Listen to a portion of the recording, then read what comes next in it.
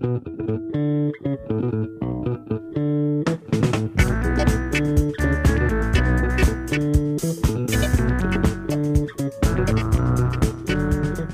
ora, I'm Bonnie Harrison and this is The Details Long Read. This week, a story from the May-June issue of New Zealand Geographic by Kate Evans. It's called The Teenage Animal. Adults have complained about teenagers since the dawn of time, but it turns out evolution has good reasons for giving adolescents deep-seated social insecurity and a propensity to take silly risks. Just like humans, animals go through wildhood, a time of experimentation, creativity, danger and learning. This is The Teenage Animal. When baby kakariki first emerge from the egg, they're not exactly pretty. They have huge blind eyes, prominent beaks, and bony, naked necks. Their bodies are an untidy melange of pink skin and grey feathers, but their primary-coloured adult plumage grows quickly, and a month later, they're ready to leave the nest. For the first week, fledgling kakariki stick around home and are still fed by their parents, says Zealandia Eco Sanctuary's Ellen Irwin, who radio-tracked 22 juvenile kakariki for her master's research at Te Herenga Waka, Victoria University of Wellington. At this crucial moment in the young birds' lives, she says, you could almost mistake them for adults, but they still have a lot to learn. They tend to be quite uncoordinated, says Irwin. They don't totally know how to fly. They'll stumble a bit or kind of flap their wings awkwardly. Or they'll pick up something to eat and accidentally drop it. They're a little bit awkward as they're trying to figure out their way in the world. And that puts them at great risk of predation, flying into windows, or not being able to feed themselves, she says. One young kakariki she tracked flew over Zealandia's predator-proof fence into an unprotected reserve, then took a nap on the ground. It wasn't making the best decisions, she says. Animals, like humans, are not born adult. They start life vulnerable and clueless and needing protection, and must acquire the experiences and skills necessary to navigate the world as a functional adult. In humans, we call this period being teen or adolescence, though the latter term refers more to the physical, being fully grown, than the mental or emotional, being fully grown up. In a recent book, UCLA evolutionary biologist Barbara Nattison-Horowitz and science journalist Catherine Bowers propose a new term for this period, wildhood, and argue that this formative, dangerous, exhilarating time has been a feature of life on Earth for the past 600 million years. In the Burpee Museum of Natural History in Rockford, Illinois, you can see the bones of two teenage, horse-sized Tyrannosaurus rex, Jane and Petey, who died 66 million years ago while still growing rapidly. Primitive protozoa like the malaria parasite go through puberty. And even the first strange, soft-bodied animals that teemed in the primeval Ediacaran Ocean had to grow up. Adolescence is a challenging time for parents and teens alike, the Wildhood authors write. But you're not alone. From humpback whales to hummingbirds, young animals across the wild world are facing the same challenges. These surprisingly universal trials are fourfold, they argue. Whether a young animal's wildhood lasts days, weeks, or years, it must learn how to stay safe, how to navigate social hierarchies, how to leave the nest and care for itself, and how to communicate sexually.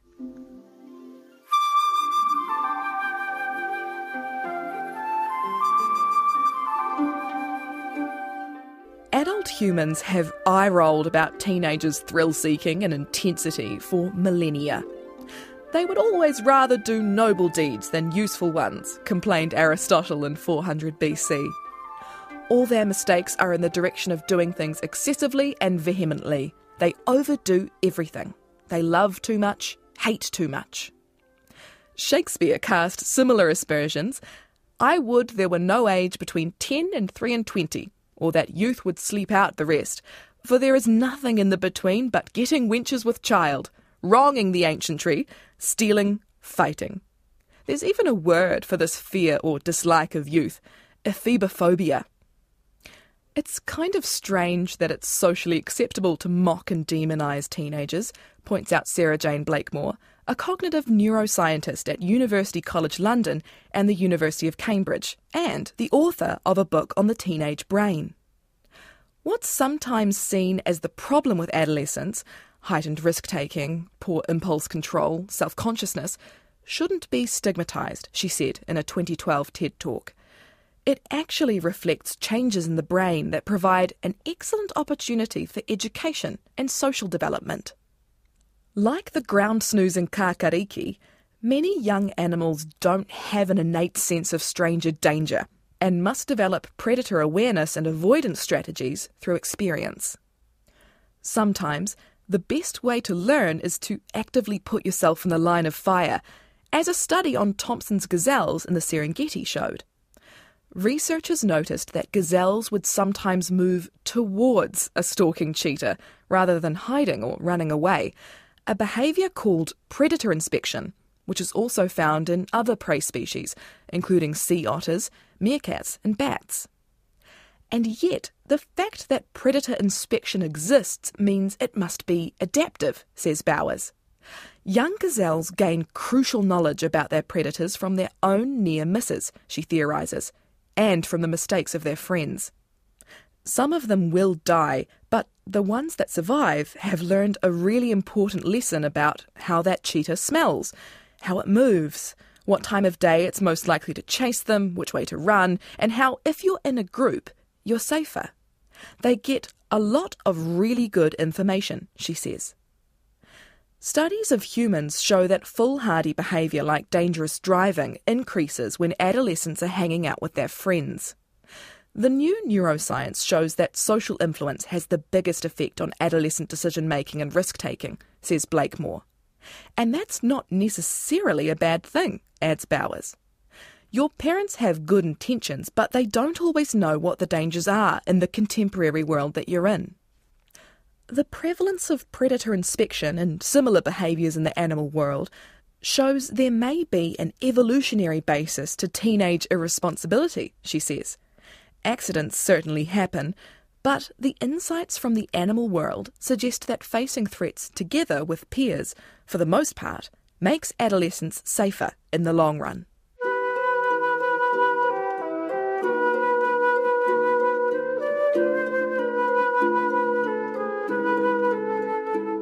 Often, though, it falls to adults to help adolescent animals become upstanding members of their community. Bottlenose dolphins' extended period of adolescence, about 7 to 8 years, functions as an apprenticeship in group behaviour, says University of Auckland marine biologist Rochelle Constantine. This knowledge can be hard-won. Adolescent dolphins frequently get into trouble with their mothers and other adults for misbehaving. It's especially noticeable when the pod is resting, or trying to. When you see a group of dolphins resting, the juveniles will often be jumping, rolling around on the adults, zipping about, chasing things. That's a problem, Constantine says. These periods of rest, when dolphins put half their brain to sleep for a while, are crucial for individual and group well-being. From the adult's perspective, these hell-raising youngsters are pretty darned annoying, she says. Sometimes you'll see one adult go off at speed, chase up all the juveniles and bring them back to the group, almost as though they were getting a severe telling off. When an adolescent bottlenose behaves particularly badly, its mother will pin it to the seabed with her body as punishment, the cheeky young dolphin getting literally grounded. Adults might find them irritating, but constant play and pushing boundaries are how young dolphins learn. Constantine has watched juveniles amusing themselves with turtles, even if the turtle doesn't want to be played with, she says. She's seen them horsing around with young humpback whales, riding the larger animals' bow waves, and trying and failing to eat pufferfish, with a look of utmost surprise on their faces when the fish releases toxins from its spines. Navigating the social world also involves discerning and attempting to manipulate your place in the hierarchy of your peers, write Natterson, Horowitz and Bowers. Obsession with status, it turns out, is entirely natural. Hyenas indulge in friendship walking to cement their relationships, wandering around in pairs, sniffing at the same things. High-status chickens apparently experience the joy of satisfied pecking lust, while their lowly flockmates are dulled by a premonition of hopelessness, according to Torleif Schjelderup Ebbe, the Norwegian zoologist who first described the pecking order after studies he began as a boy in 1901. One much more recent study of rhesus macaques showed they would give up a drink of sweet juice for the chance to watch a high-status macaque on a screen, and they showed no such interest in the activities of low-status monkeys. In fact, the scientists had to bribe them with extra juice just to keep watching. For Natterson, Horowitz and Bowers, such studies suggest that if social creatures such as macaques, hyenas, humpbacks or hummingbirds had access to a species-appropriate form of social media, they would be just as hopelessly addicted as we are. We've intensified and amplified the sort of natural social anxiety that many animals have, says Bowers. The same way that we've refined and distilled drugs and alcohol to make them more powerful and to last longer and to be available throughout the year.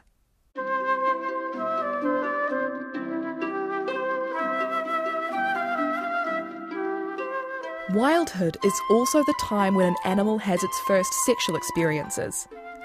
You might not have had many opportunities to think about moth virginity, write Natterson, Horowitz and Bowers. Well, no, but now that we are, let me tell you about Ostrinia nubilalis, an agricultural pest dubbed the European corn borer. These moths express sexual receptivity and desire to each other using a complex set of behaviours, including fanning, circling, bowing, kneeling, and embracing. Researchers observed the first sexual encounters of 252 virgin corn borer moths and found that they were full of fumblings and missteps. The inexperienced moths were awkward, still figuring out how to read sexual signals and respond appropriately. A familiar sensation for anyone who has ever been a teenager. That near-universal feeling is perfectly evoked by a single word in the Yagan language of South America's Tierra del Fuego, the Wildhood authors explain. A language which is rich in words to describe very specific kinds of awkwardness. Mamila pinatapai means, roughly, a look shared by two people, each wishing the other would initiate something that they both desire but which neither knows how to begin, though not necessarily in a sexual or romantic context. The ways animals try to assess whether they actually want to get it on are as colourful and varied as a bird of paradise's feathers.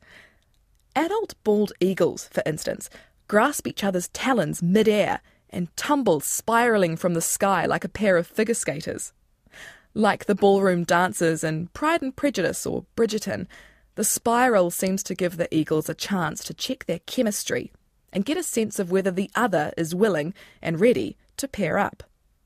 Adolescent eagles, meanwhile, have to practice the manoeuvre, failing the catch often before they manage to pull it off.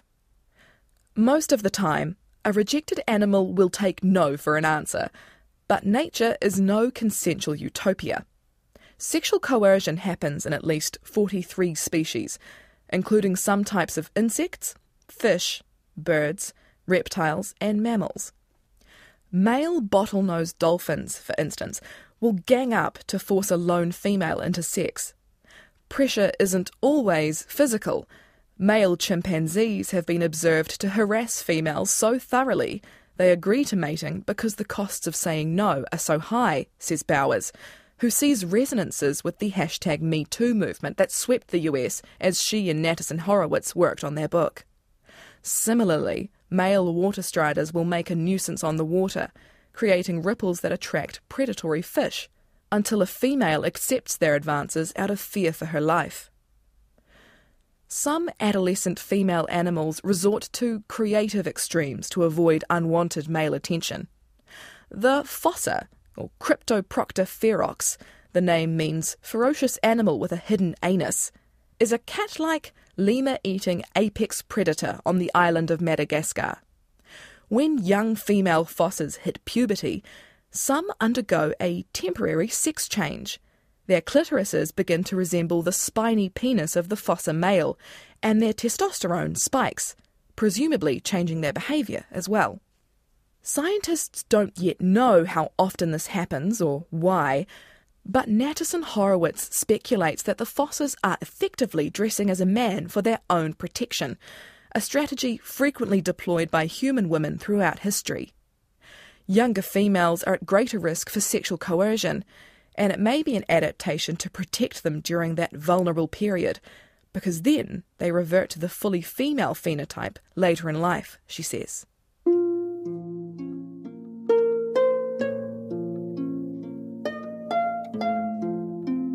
When young creatures have learned everything they can from their parents, it's time to leave the nest. In some species, like king penguins, hormonal changes in the brain induce a sense of Zugenruhe, or migration anxiety, a thrilling sense that it's time to leap from the ice shelf and strike out into the unknown. Other adolescents are literally driven away by their parents. Adult imperial eagles in Spain start by denying food to their overstaying offspring, but then get even meaner. They dive-bomb the lingering youngsters until they get the message and move away. For many species, conflict between parents and children peaks around this time of dispersal, a finding Natterson-Horowitz found reassuring while parenting her own almost-fledged teenagers. Some mammals, though, patiently train their young to leave home in a series of phased steps. Researchers studying brush-tailed possums in their natural habitat in South Australia observed that joeys would start by riding on their mother's back, graduate to running at her feet, and finally head out for a solo sleepover at a nearby tree. Once they've passed that test, and the mother is satisfied they can feed themselves, they're ready to leave home. But one possum mother kept an adolescent male with her long after his siblings dispersed, spending more time teaching him the ropes of possumhood. For Bowers, the story highlights that wildhood isn't one-size-fits-all. Although it is an almost universal process, there is individual variation in how fast it unfolds, just as some adolescent humans stride out the door at 17, while others spend a little longer under their parents' roof. In Wellington, Irwin, not long out of her own wildhood at the time, walked 20 kilometres a day, tracking the young kakariki as they left Zealandia and went out into the world. Or not. Some dispersed really far away and settled outside the sanctuary, while others were sort of homebodies that stuck really close to where they hatched, she says. A third group seemed indecisive, flitting out to a particularly lush fruiting tōtara to feed and then returning to Zealandia at night. Things got real out there in the big wide world. A third of the juveniles that dispersed outside the sanctuary during Irwin's study were killed by predators, while those inside the sanctuary stayed safe. The adventurers that survived, however, would have spent their wildhood nailing down those 4 big universal lessons: safety, status, self-reliance, and sex. For Natterson-Horowitz and Bowers, researching wildhood was oddly comforting. This idea that evolution has your back, that even though it's a difficult time of life, it's kind of difficult for a reason, says Bowers. The trials and experiences of wildhood forge us into healthy, creative, and resilient adults. Being teen is necessarily tumultuous, and that's normal.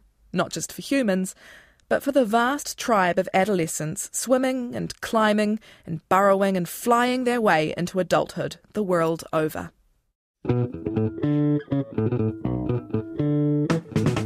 That was The Teenage Animal by Kate Evans, published in New Zealand Geographic magazine's May-June issue. The Details long read is supported by the Public Interest Journalism Fund. We'll be back next week with a new long read. Ka kite anō.